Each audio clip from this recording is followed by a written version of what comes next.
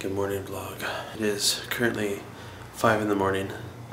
As you can see, as I do every year, I accept the invitation from my friends to go shopping on Boxing Day at 6 in the morning. You guys are gonna come with me. Going down. And we're driving to Best Buy. Wow, okay. I'm here and it is absolutely crazy packed. There is like a kajillion people here. It is a couple hours later now.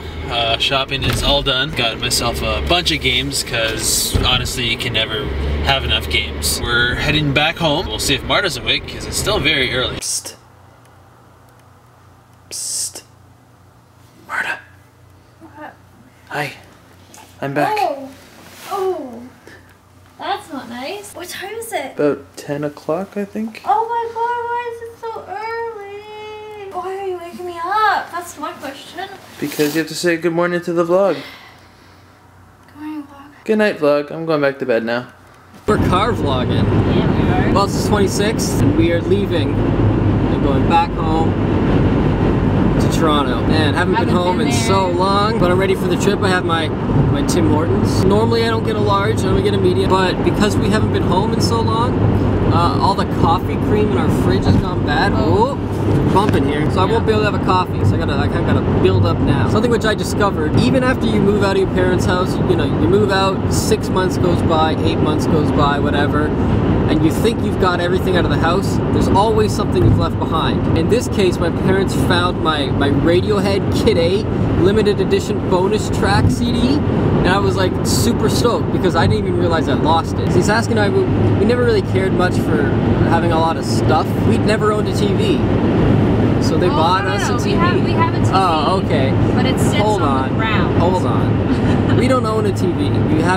We've never owned a TV. Someone Saskia used to work with gave her a TV, like one of those old CRT bubbly screen kind of ones, but there was no remote for it. It's one of those so old TVs that it was at that time when like remotes were new, so they removed all of the buttons from the front and left you with just the remote. So then we didn't have the remote, so all we could do was turn the TV on and off. But now we have a legitimate TV, which is cool. Zoe! Zoe! Oh, easy. Careful. Zoe! Please! It's taking me. Zoe? Do you want pie? I want pie? Yeah, I want pie. Of course I want pie. It's a puppy! Hello, puppy! Woo! So cute. This was the TV that we were given. It works great. It just has no remote. Now we can finally get rid of this big hunk of junk. While Corrado breaks apart the kitchen, I set up this beauty right here. We live in an apartment complex. We don't have control over our heat, so it's actually warmer in here in the winter than it is in the summer. Because of all that heat, it gets really dry too. So this fantastic humidifier thingy just takes a water bottle, it puts the water into the air. It's kind of misting away there. I think the worst part about being at my parents' house is not knowing the food situation, not understanding what they buy and how they eat it and how they make it, and not having control over what I put in my body. So I'm making hot dogs. Mom, there's no food! Mom! Mom! Why aren't you responding? I don't want to take your car. I'm not. I won't. Wait, what are you doing? What are you doing in the fridge? You get out of here. You don't belong in there. That is not food for cats. That is not even food for me.